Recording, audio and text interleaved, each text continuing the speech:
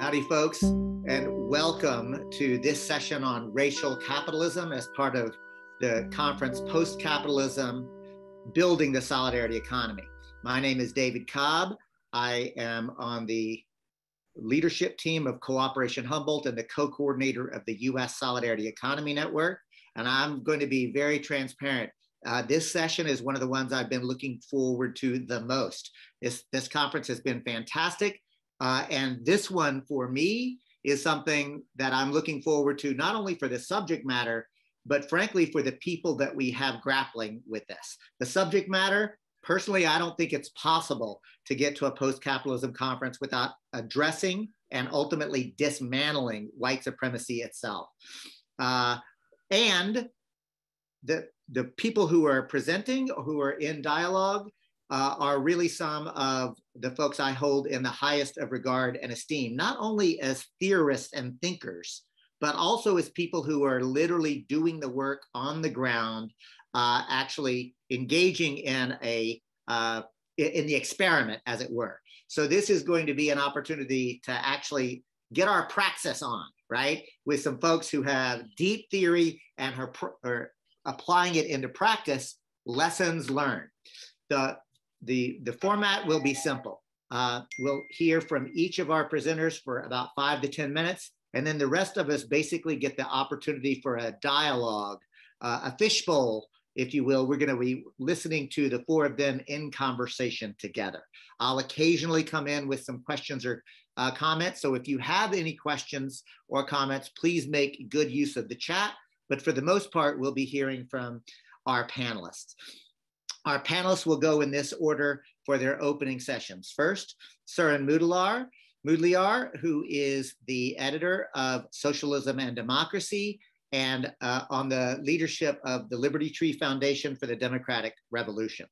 Next, we'll hear from Wende Marshall, who is an adjunct professor at Temple, but most importantly, at least for this conversation and in my world, she is a leader in People Strike, which emerged at the beginning of the pandemic with a clarity of not only what was happening, but frankly, what needed to be done.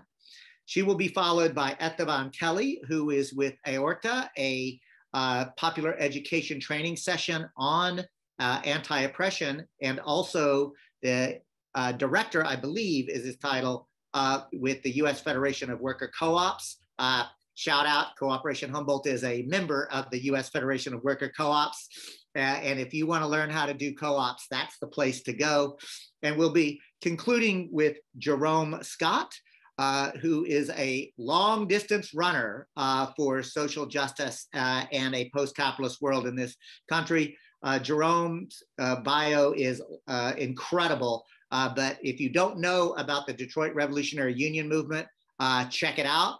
Because lessons learned there. He also went on to found Project South and was really instrumental in helping to create the U.S. Social Forum process.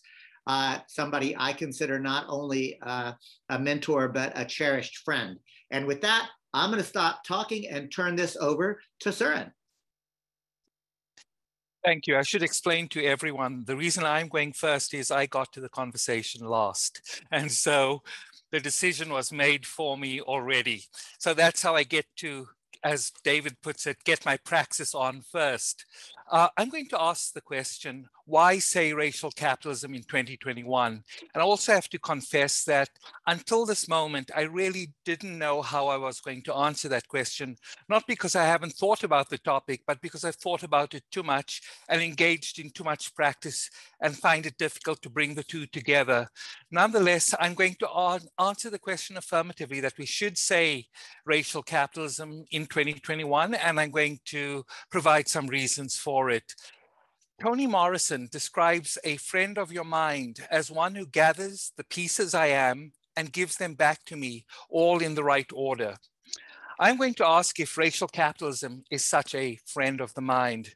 My answer is not straightforward. I believe that the concept has questionable theoretical foundations, but that it was an important political tool against certain practices and a corrective against those who would frame capitalism as an abstract system that would eventually deracialize itself.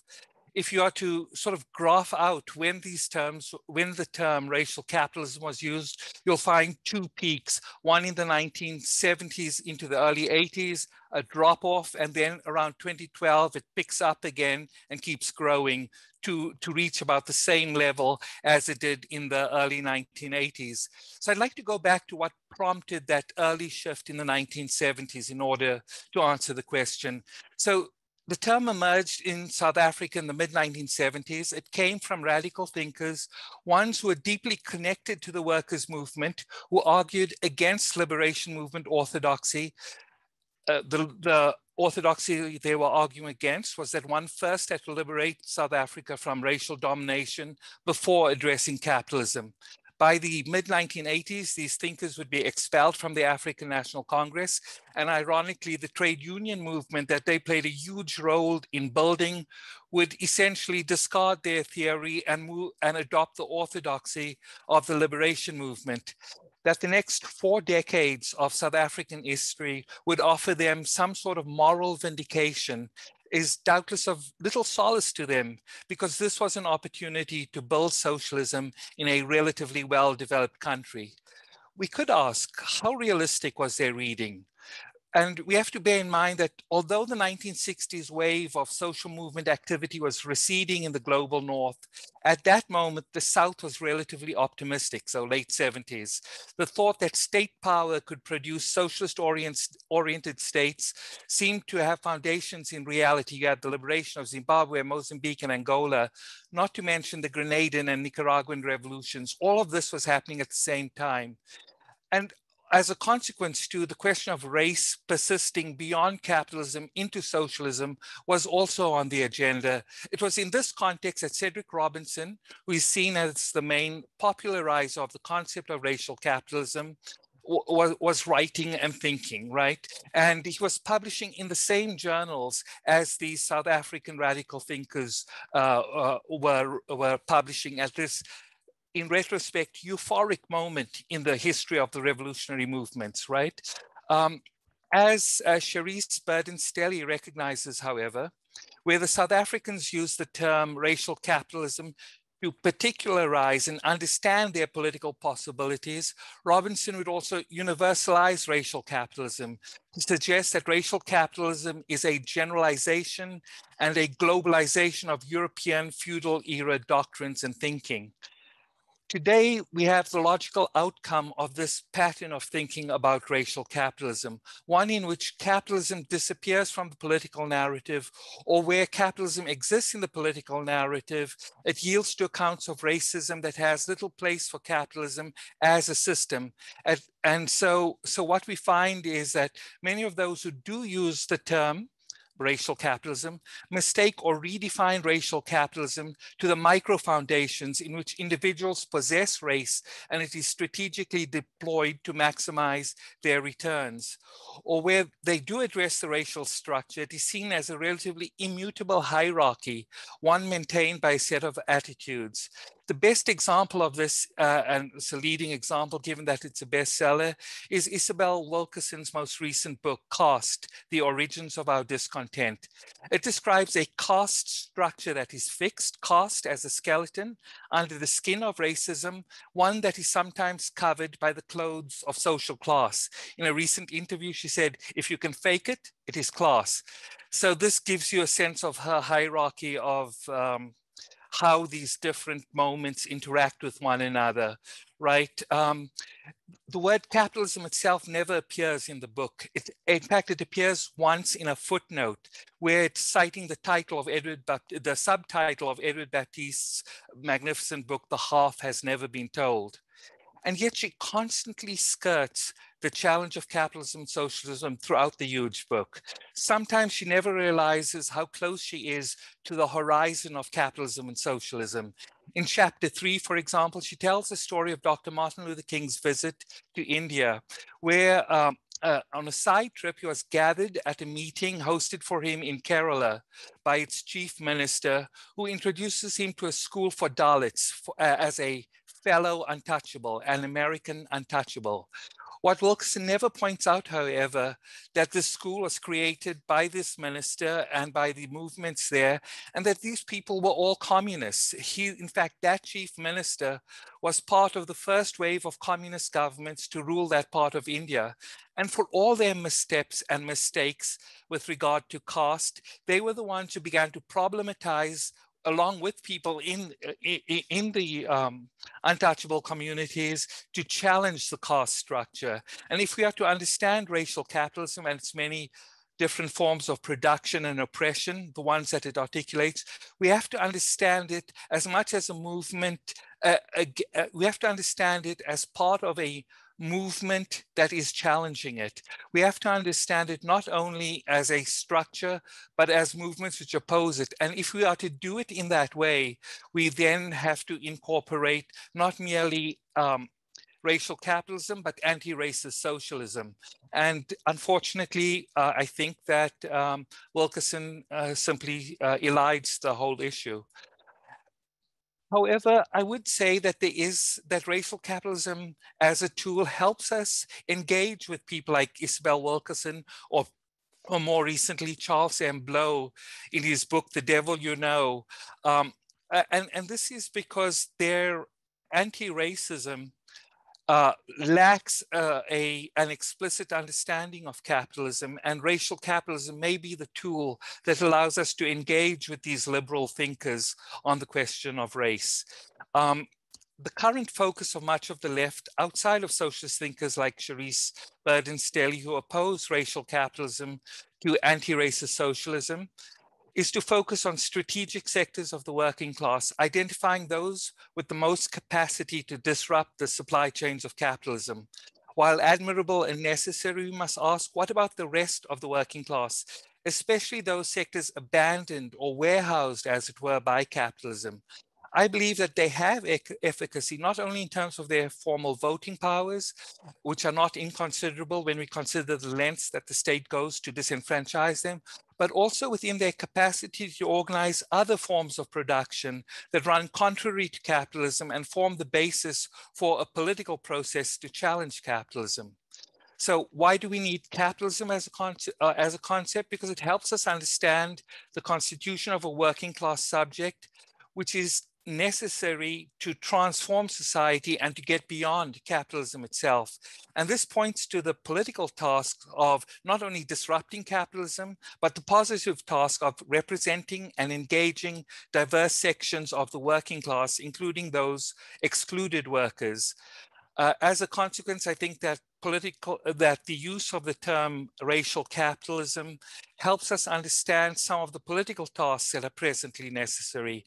Charles Post recently asks or seeks out a unified theory of capitalism and racial oppression, and notes the ambitions for racial capitalism that some of us have as one that transcends neoliberal identity politics and class reductionism.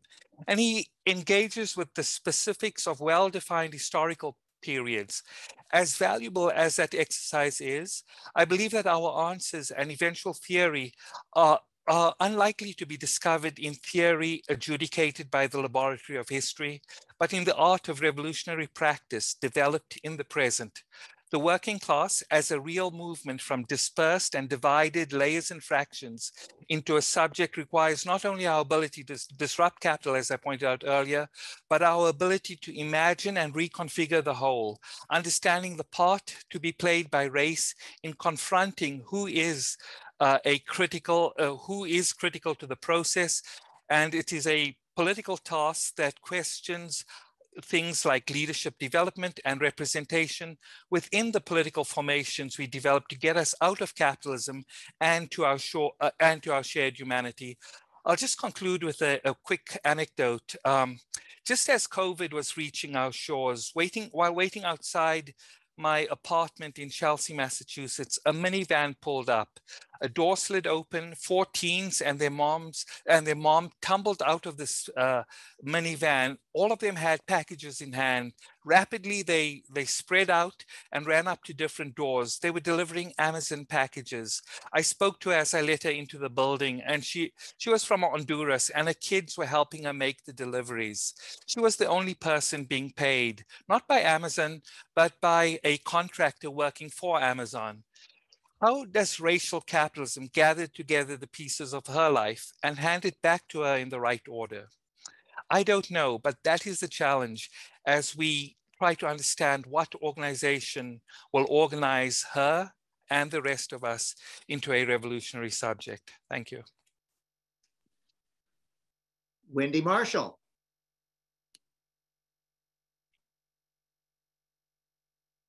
Thank you, David. Thank you, Suren. Southern trees bear a strange fruit, blood on the leaves and blood on the root. Black bodies swinging in the southern breeze, strange fruit hanging from the poplar trees. Pastoral scene of the gallant South, the bulging eyes and the twisted mouth, scent of magnolias sweet and fresh, the sudden smell of burning flesh. Here is a fruit for the crows to pluck, for the rain to gather, for the wind to suck, for the sun to rot, for the tree to drop. Here is a strange and bitter crop. The lyrics to Strange Fruit, while specifically about lynching in the post-Civil War US South, also speak to the brutal and bloody origins of capitalism. Blood on the leaves and blood on the root. The modifier racial added to capitalism is unnecessary because racialism was crucial to the engine of capitalism. Capitalism as we know it would not exist without the enslavement of indigenous people under Spanish imperialism, the Atlantic slave trade, and the theft of indigenous lands in the Americas and beyond. In Europe, at the end of the 14th century, English peasants possessed lands in common, but by the end of the 15th century, they had been forcibly removed from the land. Driven by the profits to be had through wool manufacturing, land that had been used for subsistence farming was transformed into enclosures for sheep. In the course of the 18th century, in a process that foreshadows later colonial theft of land, laws were written that became the instruments through which the people's land was stolen. Primitive accumulation, the inclusion of nature, meant that the land and the people were no longer engaged in reciprocal processes. Indeed, it meant that the very meaning of humanity, of nature, and of well-being was transformed.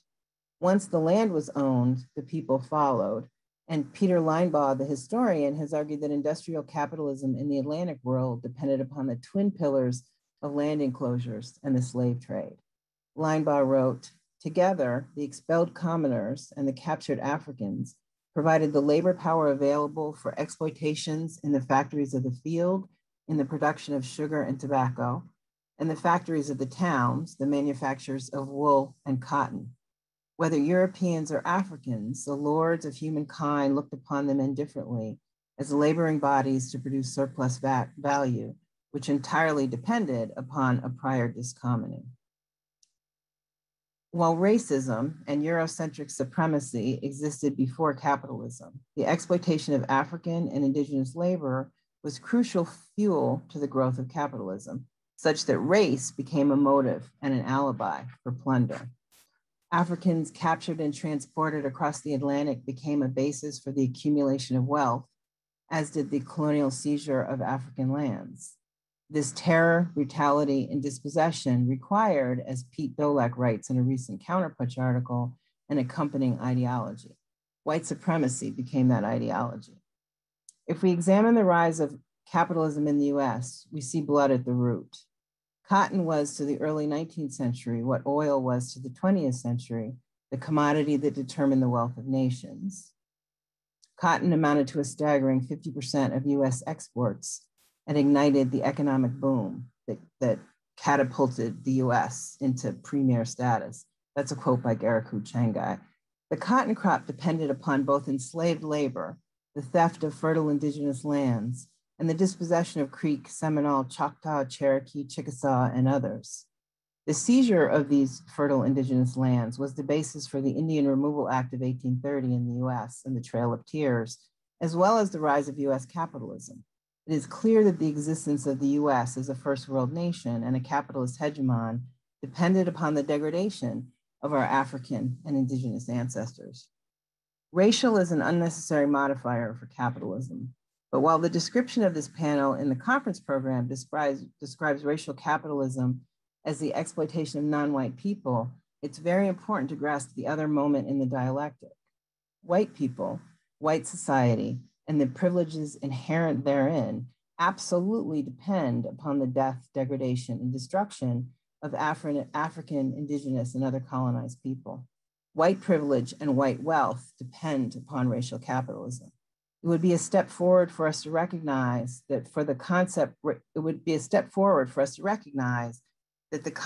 racial capitalism conjure up both the blood at the root of white society, as well as the deep imbrication of capitalism and white supremacy. Check. Thank you, Wende. Esteban Kelly. Thanks, David. And good afternoon or morning, depending on where you're zooming in from. Thanks so much for framing that up, both to Suren and Wende. I just want to add a couple things to sort of build on it. And I'm also chewing on this question in real time about racial capitalism, about racial as a modifier. And I think that maybe it's helpful to share this as the framing for our conversation today.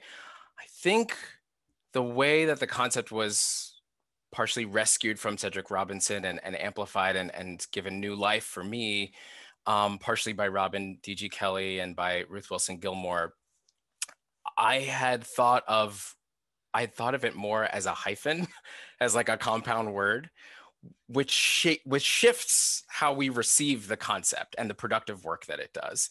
So maybe take that as I don't think it's just like a rhetorical thing, but it does inform how I'm even speaking about racial capitalism,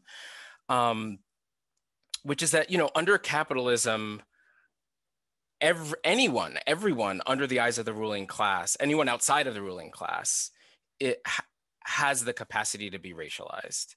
And I think that's one of the things that's important to keep in mind when we're investigating, like, what even is the history of capitalism, like what is happening, the history, the geography, the spatiality of it, all of those pieces. And I do bring a lot of spatial thinking. Some of my background is more on the radical geography kind of side of things, which is probably evident from me mentioning Ruth Gilmore as one of my instructors around the concept of racial capitalism. And so I think one of the examples that I return to in helping people understand that as an educator is looking at ways that even in England and eventually the UK, in their project of accumulating wealth through primitive accumulation and other forms, the early history of racial capitalism, they racialized Irish people who nowadays obviously would be considered white. And so even the category of whiteness is mutable.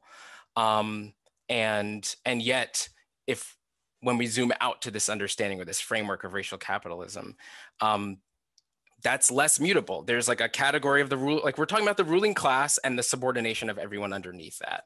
And then there's different kinds of work that the process of racialization does, which is to say it has nothing to do with your identity. Like you wake up and you feel this way, or you have certain cultural practices. Like capitalism doesn't care, other than ultimately in late capitalism, the ability to market, to exploit that as something to market toward. But that it's more around the racialization of something, which is to say, for me, it's less about my being Black or my identifying as Black, and more about the ways in which our political economy racializes me as Black, and people like me as Black, which has nothing to do with phenotype and my appearance, but it has everything to do with where our incinerators located in the geography of Philadelphia, where I'm zooming in from. And so I think that that's true about racialization generally, and it helps us understand race in and of itself. So not only, I think that when I'm saying that they're hybridized terms, capitalism helps us understand racism just as much as racism helps us understand capitalism in this formation of racial capital. And I don't want to subsume one of the terms under the other. And I think that that's important as we think about strategies for fighting this and to pushing toward that horizon of post-capitalism, which is, you know, the theme of this conference. And so within that, I think that there's certain stories around different indigenous people. Some of what I want to talk about is looking at Black people as a source of wealth, but also as a source underneath racial capitalism, also as a repository to absorb the various crises of capitalism, which is to say, oh my God, an unemployment crisis, well, that becomes a Black problem. Or a surplus of capital, let's build up a bunch of prisons and have Black bodies be the source of absorbing that. Black communities that are disrupted through an incarceration problem. Or even, you know, we've just been thinking about this the last couple of days with Earth Day, just a few days ago, right before this conference kicked off.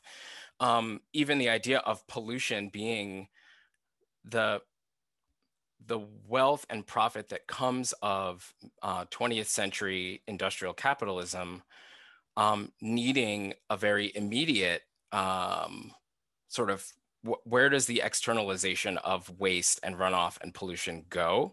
Well, that's a geography that is then concentrated on Black people. So I think there's a tremendous amount of solidarity when you tune into the stories from around the world, especially from third world movements in that same moment in time. And it was helpful to listen to Suren start to invite that into the conversation. That the solidarity is both, oh yeah, y'all in the North are the biggest climate polluters, and also remembering this is part of the same logic, the same regime, the same power where we experienced it first, right? Indigenous people experienced it first in North America.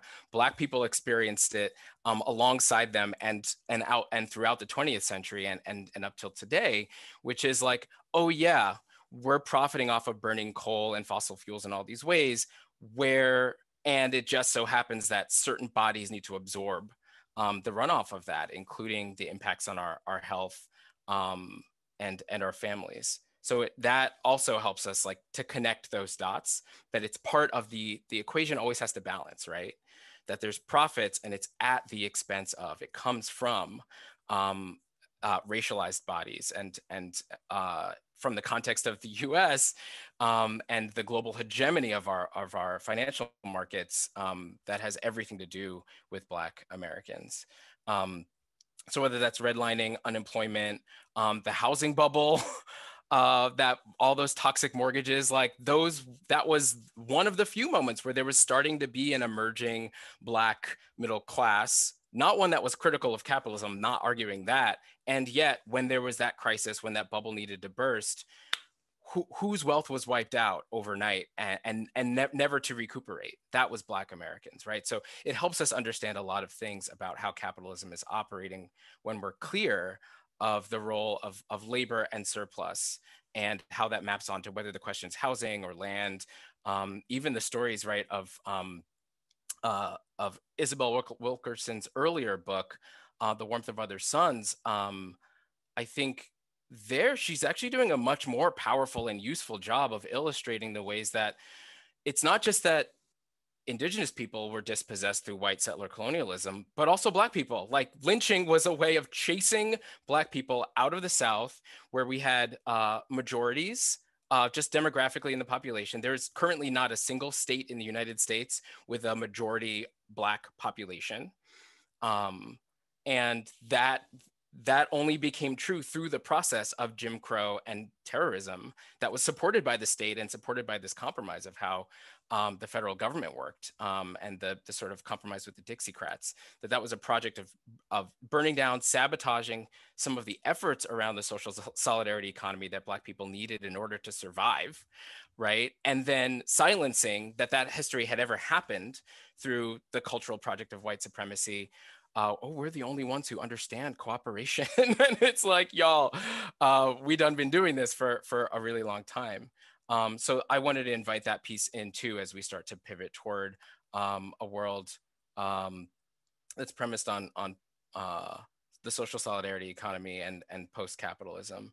And lastly, just this question of beyond, things like poisoning the air or the water, anytime there's a crisis in capitalism, that it is Black people, not heroically, not as subjects, but as objects, who are summoned to come to the rescue. So when we need to defund public schooling because it is no longer in service of the state under racial capitalism, whose schools are defunded first, right? And so we see the impacts of all these things, prisons to absorb surplus labor, unemployment problems, all of those kinds of things. So mostly wanting to put those on the table while we even talk about the gospel of white supremacy and how that kind of connects with these political economic systems. Thank you, Esteban. Jerome Scott.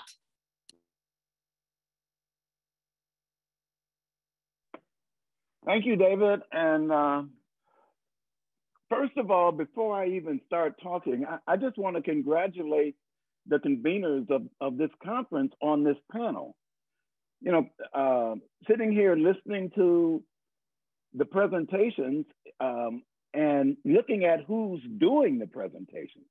How many conferences have we been to that were multiracial conferences where all the speakers talking about capitalism were people of color, and presenting a post-capitalist analysis of capitalism as well. So y'all should be congratulated on that. And it also makes me very happy to be on this panel.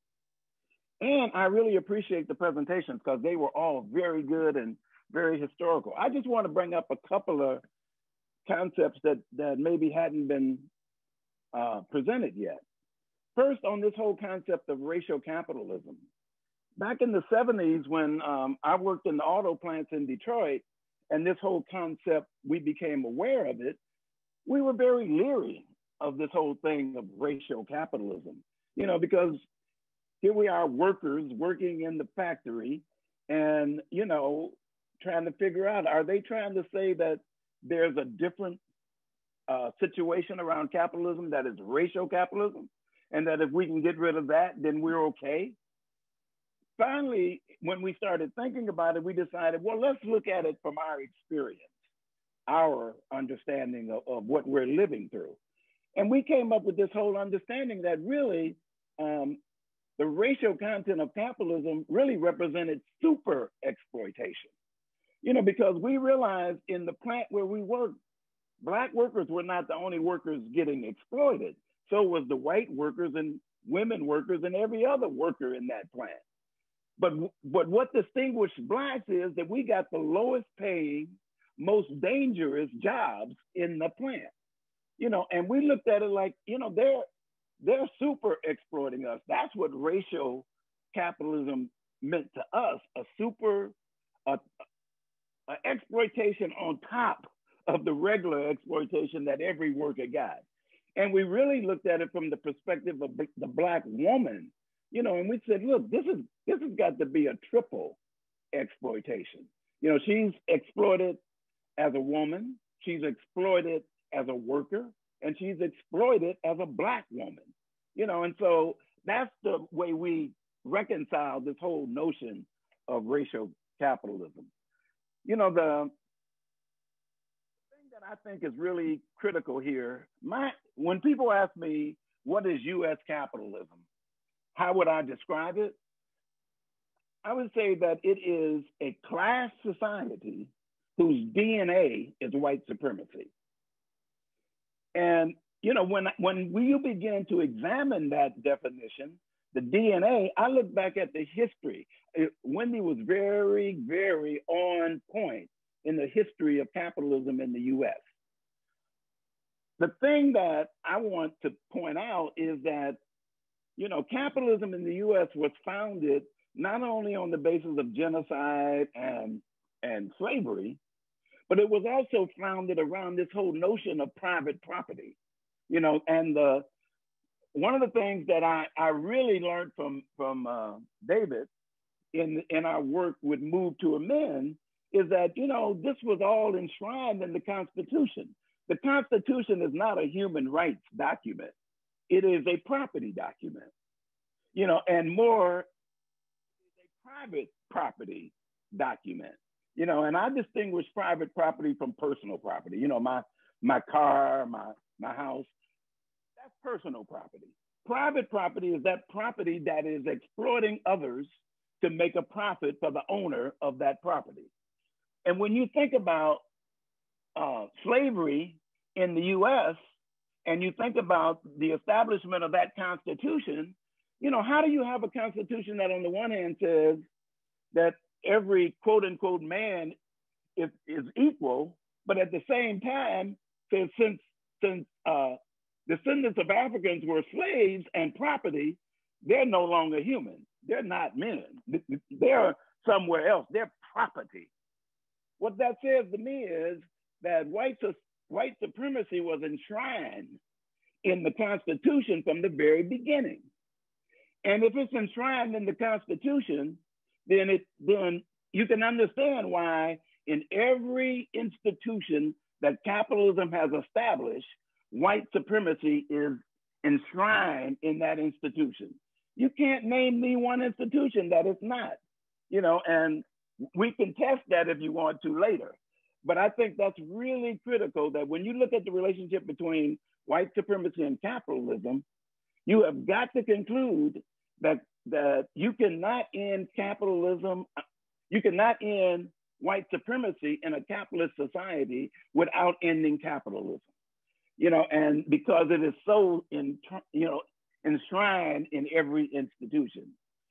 So the concepts of private property and white supremacy is intertwined, you know, and so you can't get around looking at those concepts together. So I don't look at the question of race and white supremacy and the question of class as being opposites of each other.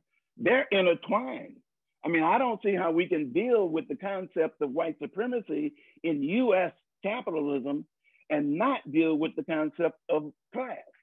You know, because, you know, one of the ways that we're looking at white supremacy today is this whole question of policing and whether or not we should have, you know, we do have an abolitionist movement, and we think that the only solution to the policing here is abolition.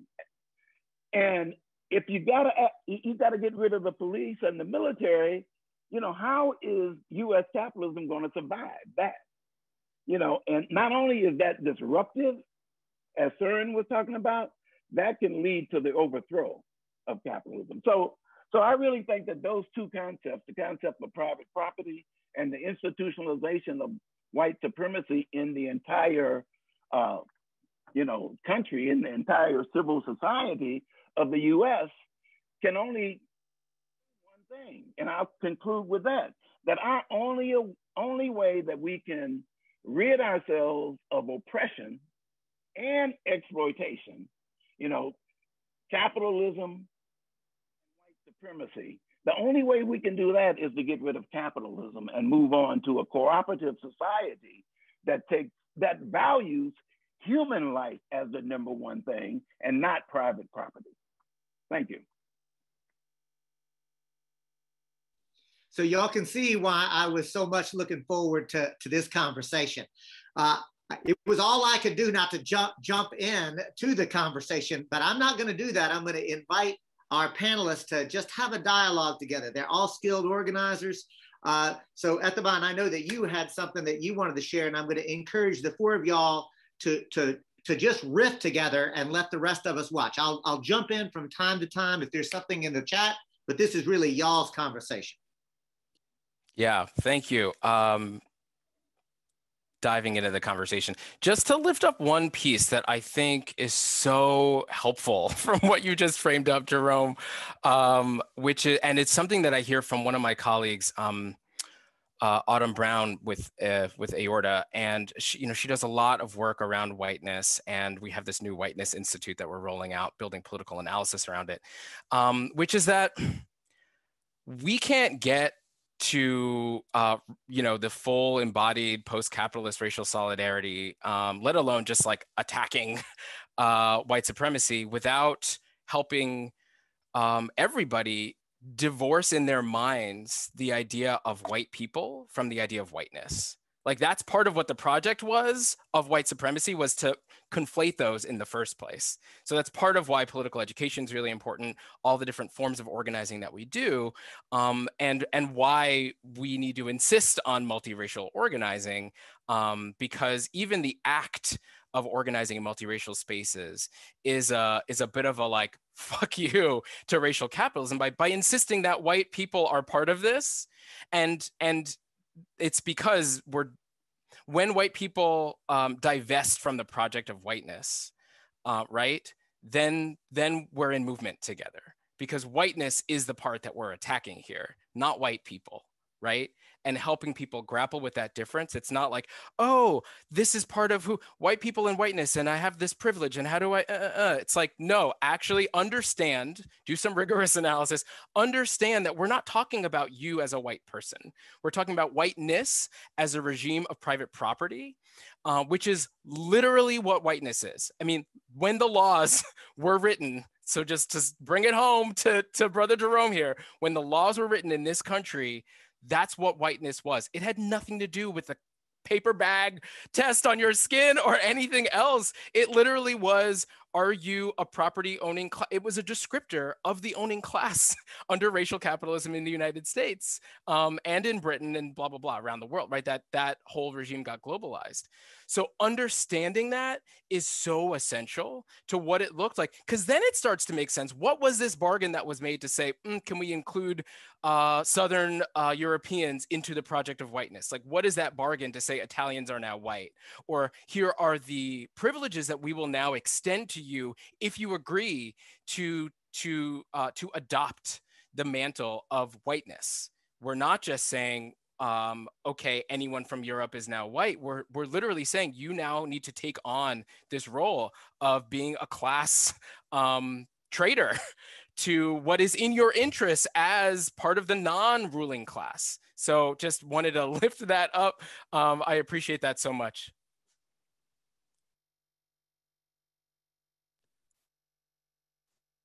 Well, Suren, go. One question I have, and it's a particularly thorny one, is the relation of white people to whiteness. That is not uniform across history, and it's begun to change. And I think that much of the current moment, especially the rise of fascist movements, is to be explained by the fact that the value of whiteness is no longer what it once was. And do we have theories that allow us to capture this changing value of whiteness, or the changing appeal to whiteness, as a form of solidarity with the ruling class from the white working class, or parts of the white working class? So I know I am the facilitator, but as a white-skinned person who comes out of poverty, I feel like I am almost obliged to point out something and build up on what Esteban pointed out. Like even before the rise of fascism, let's be perfectly clear, as somebody with my pigment who absolutely receives privileges in this racialized society, even with all the privileges I get, I will argue, and I argue to my other rural, quote, non-formally educated cousins, it's a bad fucking deal. Like the cost of what it actually, to get those privileges, what it actually cost me is my humanity. It actually cost me an incredible amount of ignoring or rejecting or pretending as if it wasn't real, a history that is blood on the roots and blood on the leaves. It actually is costing me at a personal, philosophical, spiritual, psychic cost that we have to pretend every day as if it's not actually true. And I'm going to tell y'all, so that alone, and I have to give credit to people like Jerome Scott and Suren Moodliar and so many, and Serena Harmon, and so many people in my background who were non-white who helped me to actually, because like I'm of this society, right? Like growing up in poverty doesn't mean that I didn't get white skin privilege. I got it. I didn't know it though. See, that's the thing. They fuck with you. They like the ruling elite, they know what they are doing, right? All I'm getting at here, y'all, is that even before the rise of fascism, it was a bad deal. And now with the rise of fascism, like it is becoming explicit and clear.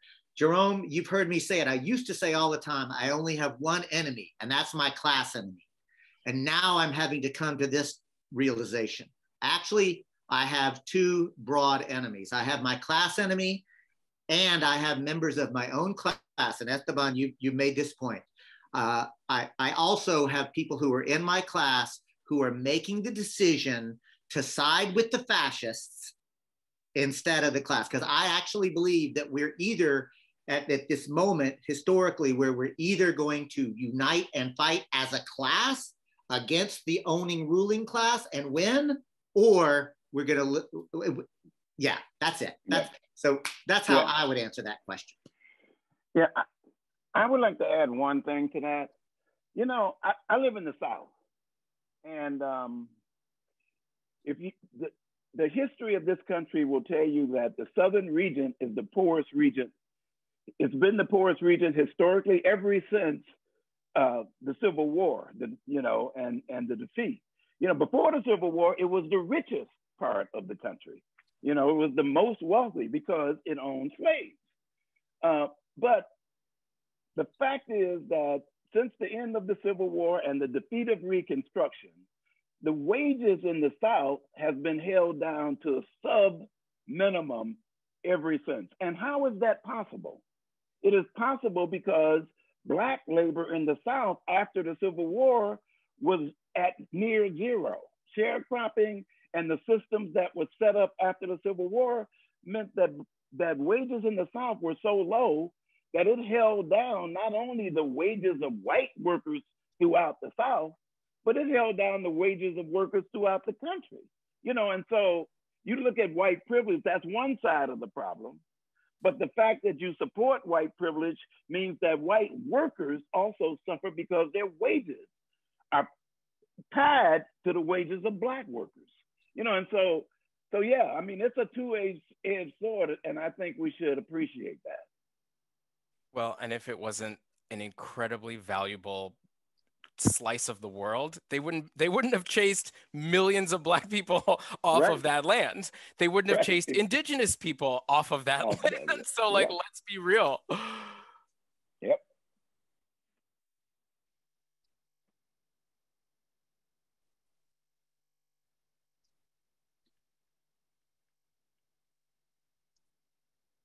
I will actually jump in then because Wende, like you all said just nuggets, but I'm wondering if you could say or build a little bit on race as an alibi for plunder, and let's delve into that. This idea that race was not actually was an alibi for it, but it wasn't racial animus to begin with.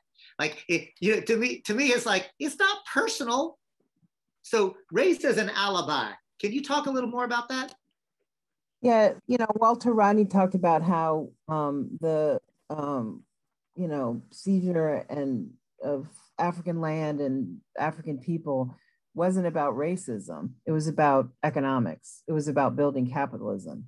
And so race takes on a life of its own then and becomes an alibi for all kinds of things that happen. There's something wrong with us. Our culture, our biology is pathological, and white folks know how to do it better. So we get ground down. So I think that's, well, I don't remember when I realized that, but it's an important way to look at it because it's an excuse, right? There's no fundamental reality to any of it except as a way to build great wealth and keep people. I'm interested in what y'all think by connecting it back to just the example of South Africa, where if a certain cohort of elite liberals in this country were to be believed, we would achieve liberation simply by liberating Black people from the chains of white supremacy. And yet you look at what that project was, to your framing remarks, Suren, what that project was in South Africa. And it's like, cool, you can even in a country that is super majority Black, you still have a white minority that is controlling capital. Like the ruling elite is still white. And so it reframes what the project is in some ways when we can look to, see, this is why that ain't it. Like, this is why some of these struggles do need to be reframed about what you're saying about like who is our target or our enemy. And how do we get down to some real stuff? It doesn't mean that we don't need to like undo and challenge and confront white supremacy, but you can't delink that from the project of capital itself, and of wealth building and ownership and control. That is what's driving not only the market and the economy and how we're taking care of people's needs, but literally the state. That's what's controlling state power. And the kind of investments and risks that we take, even at a loss, even at the expense of profit maximizing things. It's not always just about maximizing profit. That sometimes the logic of white supremacy will drive everyone right off the cliff for the sake of, you think these state-run prisons are profitable? They're not profitable. They'll fund it through tax dollars. They don't care. They're not doing it for the sake of like making a buck. They're doing it out of a whole other logic that's tied to racial capitalism.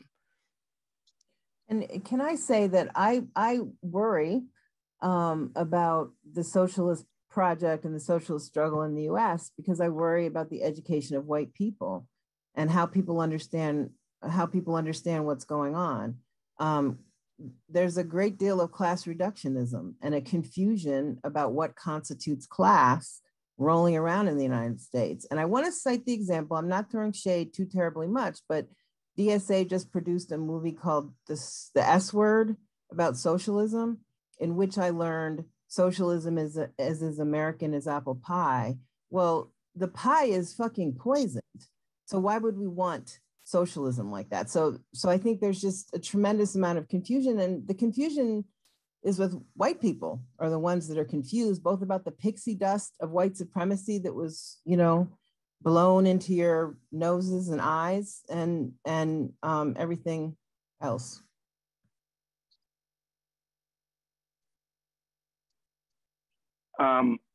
Yeah, I really want to pick up on that, because to me, one of the most important things that we could do as revolutionaries, as progressives, if that's what you think you are, is political education. And I don't mean just political education of white folks. There's a lot of Black folks need political education. We don't mean that. But political education is critical, because the miseducation that goes on in this society is all pointed toward one thing, and that is divide and conquer. If they can make you believe, well, first of all, they made us believe that different races actually exist. Like, it's not just the human race, it's just, you got all these races, and if you have all these different races, then one of them have to be superior to the others. And that happens to be white. The white race is superior.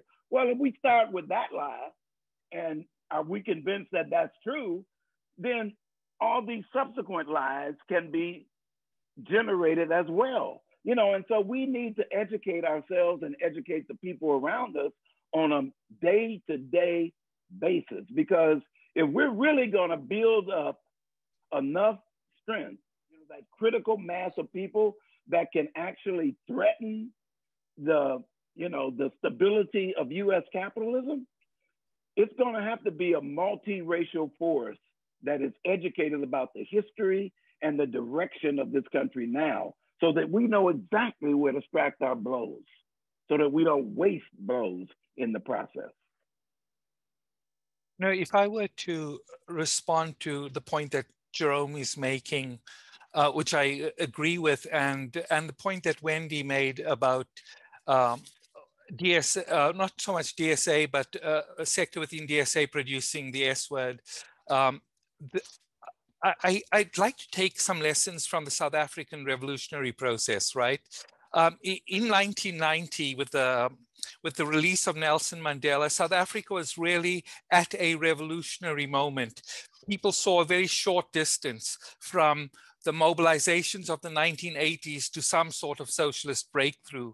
Of course, that was not to be. Over the next 4 years leading up to the first non-racial elections, there was a progressive demobilization of the left, and literally what was called black-on-black violence was carried out on the most revolutionary communities in order to prevent them from demanding or diminishing their capacity to hold their own organization, the African National Congress, accountable. So there's this profound demobilization of the grassroots in order to carry out a project of de-socializing the revolutionary process in terms of producing a so-called non-racial capitalism, right? So today we have a white ruling class, but a multiracial governing class in South Africa, one that is capable of keeping sort of the wraps on any revolutionary impulses for, unfortunately, the foreseeable future. Similarly, I think in the United States, we see that with every election wave, there is a mobilization of the grassroots, a massive, powerful mobilization of the grassroots. And then structurally, they've demobilized right after the elections. So for the rotation of elites to occur that just occurred back in November and then was threatened in January, for that rotation of elites to occur, you do need a mobilization of the base. And I think that, and this is sort of partially in response to Wendy's comment about DSA, which I decided to join almost on a whim about a year ago, and I'm committed to, is that I think that there are organizations like DSA that need to be engaged with our approaches that combine race and class, in order that we may build that revolutionary subject that routinely gets demobilized. I think that with organizations like DSA, we have a unique problem in our recent history. We have an organization with nearly 100,000 members across the country, many of them white, but also significant numbers of younger people of color, unconnected to either the reformist anti-revolutionary DSA past, unconnected to the Cold War past of DSA, and who are also unconnected from the legacies of the Black liberation movement. And I think our duty is to rebuild and create those connections now with these young people who make up the majority of the 85 to 100,000 members that make up DSA. So I'll pass at that. Can I just say, I'm sorry to throw shade at DSA. I am myself marginally a DSA member, but don't have I can't get into it, but so I'm throwing shade at the film. How about that? Yeah, Wendy, I'll just say it this way. Like, so I'm a Green Party member, and I have a scathing critique of the Green Party structurally. So like I heard you engaged in constructive critique. And so I'm a revolutionary first. I do think that we have to have an electoral arm to this movement, authentically engaging in electoral politics.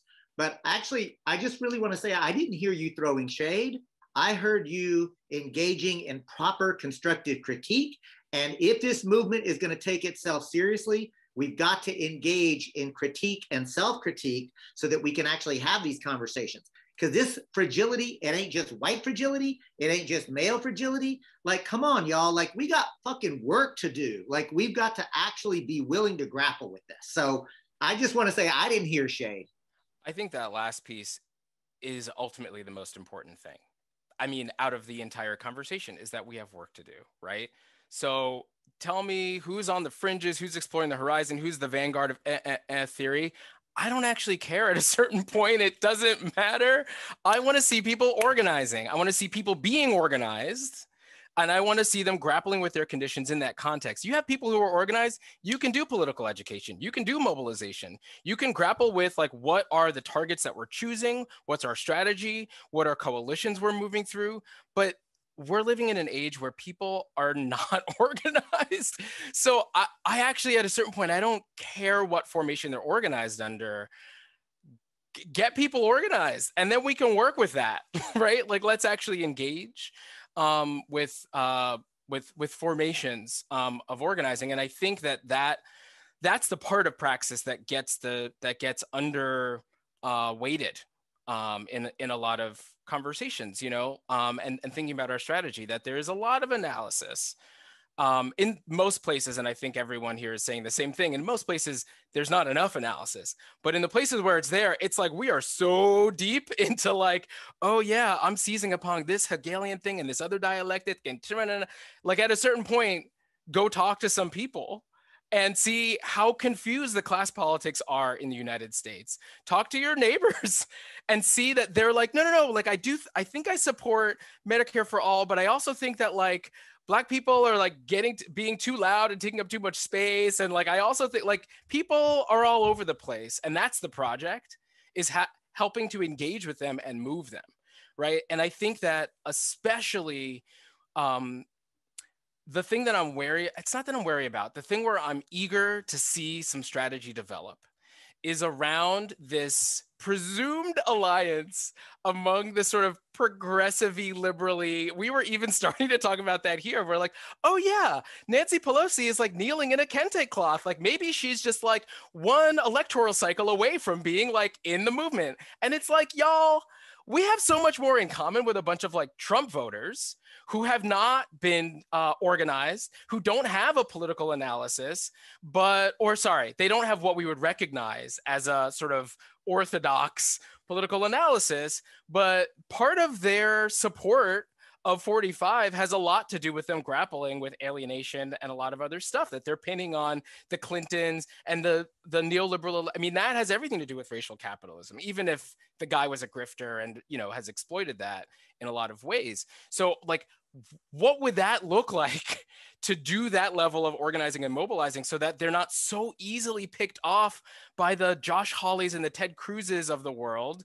That shouldn't be happening, right? And here we are debating like DSA versus like the communist left versus the tankies. And it's like, at a certain point, can we just get out of the ivory tower for a second and like start to build with people, right? And I think that when we slow down to do that, a lot of stuff gets revealed. And it turns out that Nancy Pelosi ain't your friend, and we all know it, right? So then what are the deals that we're striking in order to get some of our things through, in order to mainstream them? I think it's incredible to see how dramatically the Overton window has shifted toward the kind of multiracial class politics and socialist projects that we're talking about, whether that's like decriminalization of, you name the thing, right? Like marijuana all the way down, whether that's around defunding the police, whether that's around just a critique of policing in and of itself or of the carceral state and industrial complex.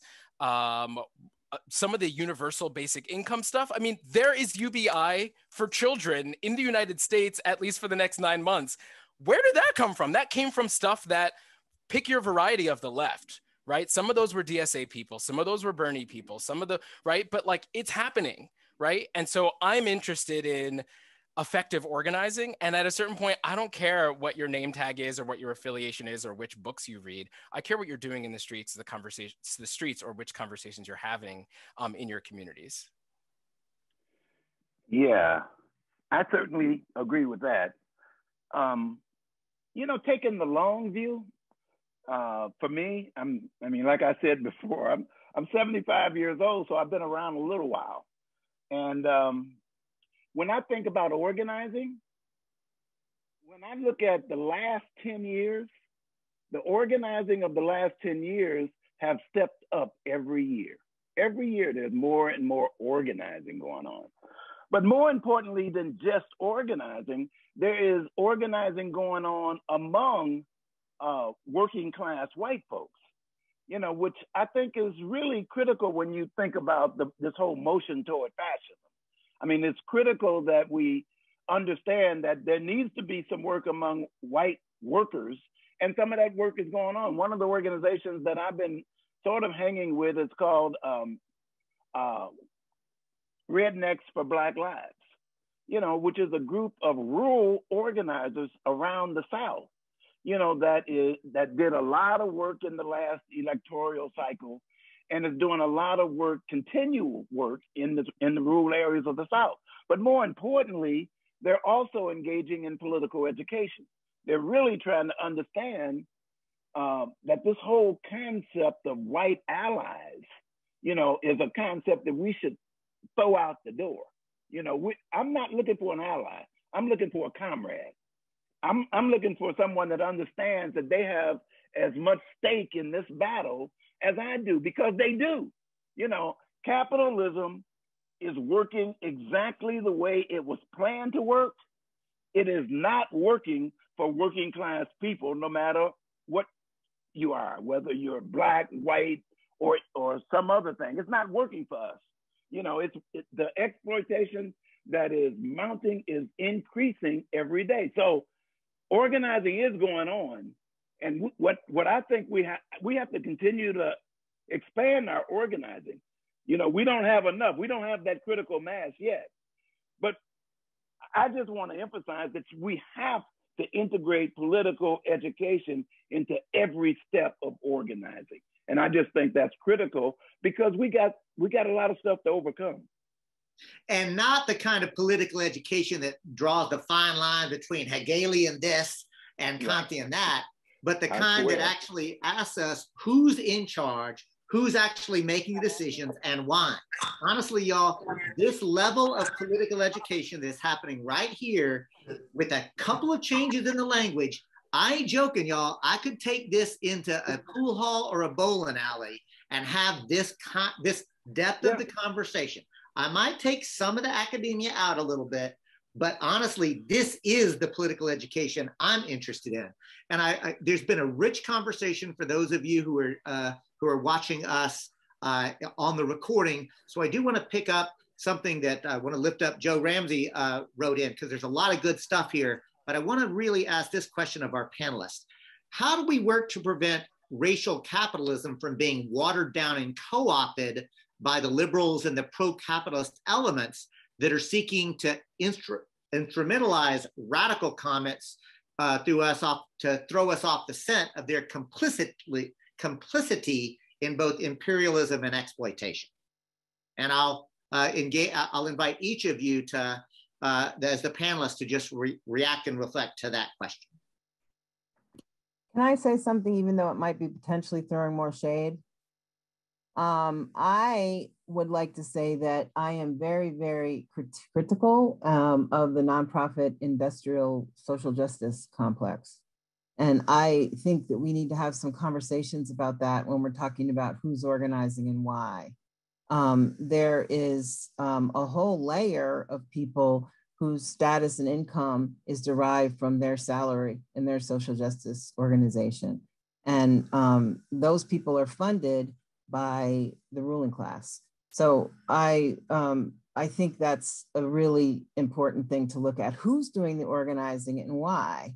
You know, how much, you know, nonprofit socialist organizations are not democratic. Staff are not democratically elected. So I just want to say that I want to raise that when we're talking about organizing and how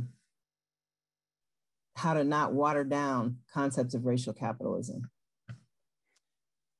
To be in conversation about that, this is one of my favorite things to harp on when I'm in groups who haven't heard me rant about it before, which is that, again, we got to like decenter the United States and all this, because like we're last in figuring a lot of shit out. So my homies, my internationalist homies, who think about this question about organizing, philanthropy ain't what it is anywhere else in the world like it is here, which, by the way, has everything to do with racial capitalism. So let's just connect those dots between what Wende just said and what we said in the first half hour of this panel, right? Like that is not an accident or like, oh, that's interesting coincidence, which is movement folks. You go to South America, you go to Southern Europe, movement folks who are engaged in building out, expanding democracy and the social solidarity economy. They don't just get their salaries from nonprofits. Some of them do, but the proportion is very different than in the United States. What options are we building up for people to make a living and be in movement? You can be in academia, that shit's under attack. You can be in nonprofits, which is like it takes up all the space. You can be in unions or do labor organizing, and that right has been shrinking, right? Or you can do some public service sector job, you know, a librarian, school teacher, right? And so like these are our options. This is, you know, now there's a little bit of like, oh yeah, and now you can maybe get a job starting a worker co-op or being somehow involved in the social solidarity economy. Those ratios are all flipped and scrambled. You go to Spain, movement folk are like, I drive a taxi and I'm in the movement, and my taxi is part of a worker-owned cooperative where I am part of, right? So if we're, yeah, we can talk a lot about like, what is the ultimate vision? What does it even look like to expand, diversify the options of movement folk to be making their living underneath the racial capitalist regime without necessarily being like, oh, which problematic nonprofit do you want to be messing with, right? Like there need to be more options for people to be the radical teachers, the radical library, without it constantly being on the front lines of like, we're defunding this library, we're shutting it down, we're defunding these schools and turning them into prisons, like all of that stuff. That's why I do the work that I do, right? Which is around, I'm not taking responsibility for building out every front of this, but certainly we are nowhere near where we could be in cooperativizing and expanding the social solidarity economy in so many sectors of our economy, that then create spaces for people to not have to be like a little bit productive in their day job and then clock in for their other shift for the movement, but to actually be expanding the horizon in all the work that they do, whether that's the reproductive labor. Shout out to all the parents, caregivers, people who do, who help to reproduce ourselves in the movement and as revolutionaries, and for youth and children, right? All of that. But like, let's grow the opportunities to do that. People who are doing farming and agriculture and, you know, all these other components. So I want to see more conversation there. And it's nice to see some of our homies who are deeply involved in advancing that horizon and building out economic democracy here in the Zoom.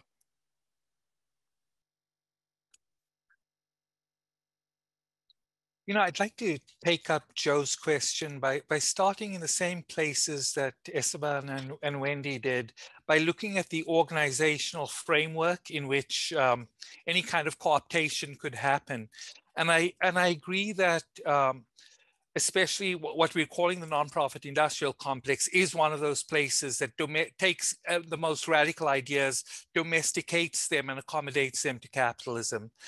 I would also want to bend the stick in the other direction and think about the fact that as the 1960s wave of revolutionary ideas and thinking receded, you had Marxists going into the academy. You had them also going into forming political party projects, right? The new communist movement came out of that particular choice.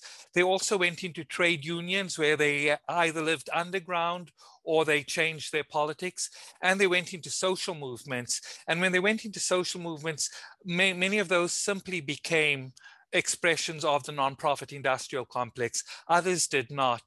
But we had 4 distinct areas of political practice and knowledge creation. And, you know, we see the outcomes in things like ethnic and gender studies within the academy, the outcomes of social movements going into the academy, right? And that has had both positive and not so positive outcomes for it. But I think that where we're right now is we need to find a way to gather together the different knowledges created in the social movements, including in the nonprofit world, where there are distinct forms of knowledge created within those people who went into the trade union movement, as well as those who sort of survived the new communist movement era and adapted their politics to new moments.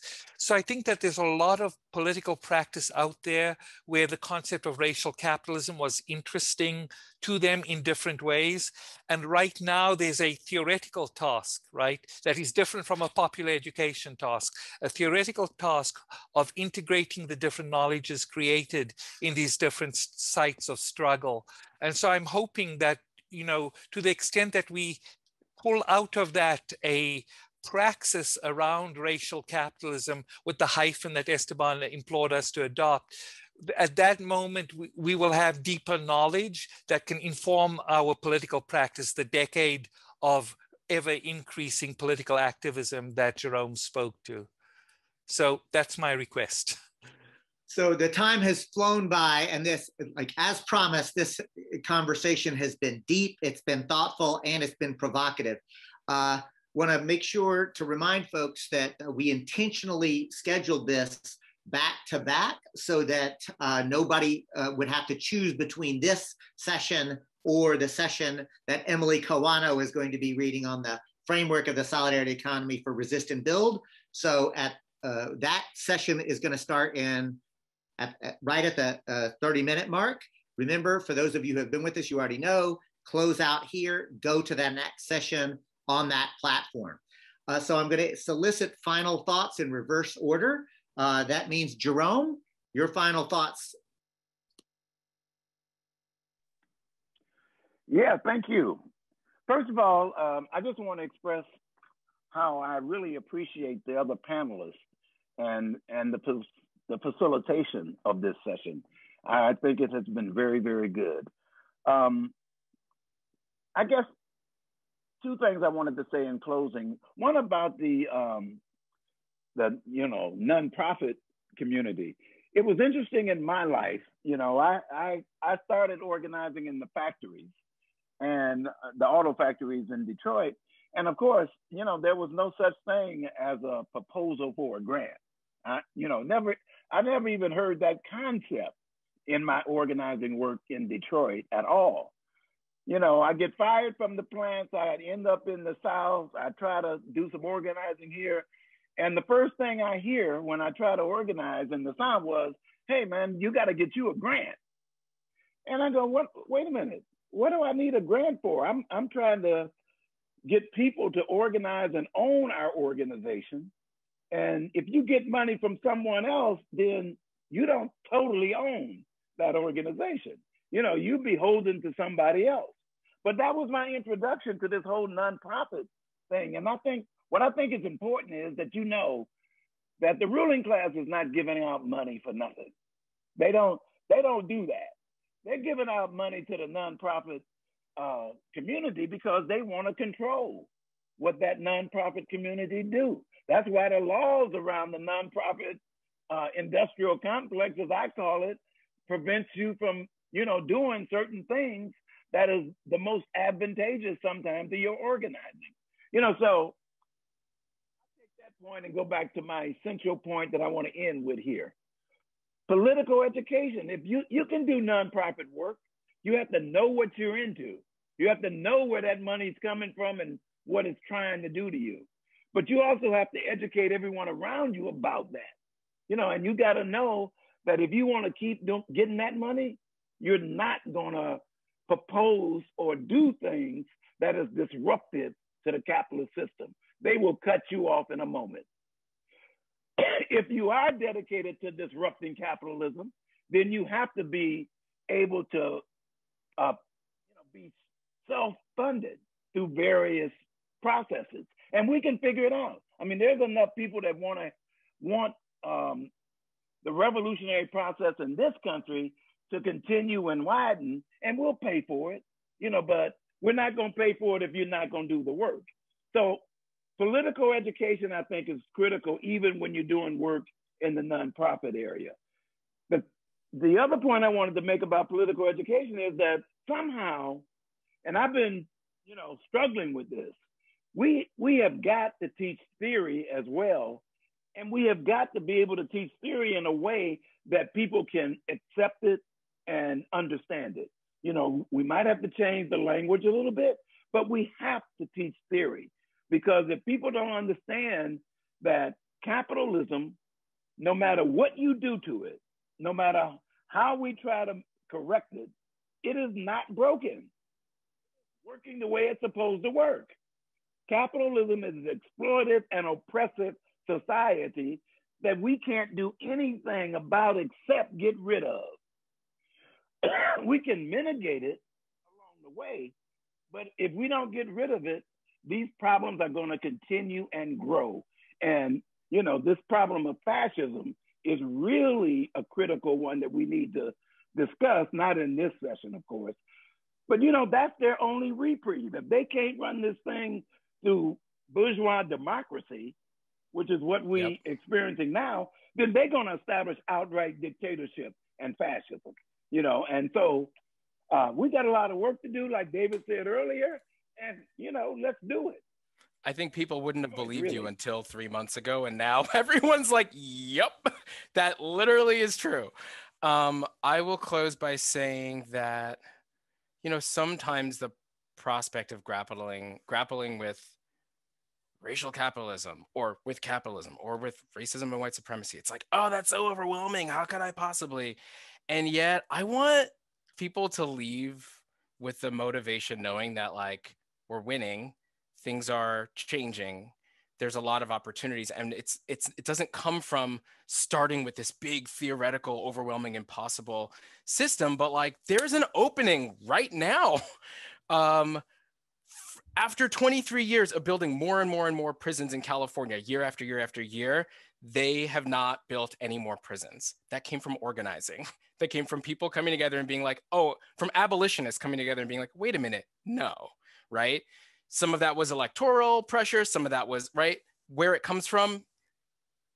That's different than grappling with how could I possibly intervene with racial capitalism? There's never been, well, not never. In the last 30 plus years, almost 40 years, there hasn't been as much popular support for unions, including in quote unquote red states and like right to work states and purple states, as there is today, right? Led by teachers unions, led by nurses unions, yes, but like just get out of the whole team colors thing of like team red, team blue. Like that's not what's happening. There's an opportunity to organize those people, right? Like they're down, they're totally down. And lastly, if the shutting down prisons isn't your thing, if the organizing unions isn't your thing, you can get involved in social solidarity economy projects right now. There's so many ways to dig into that.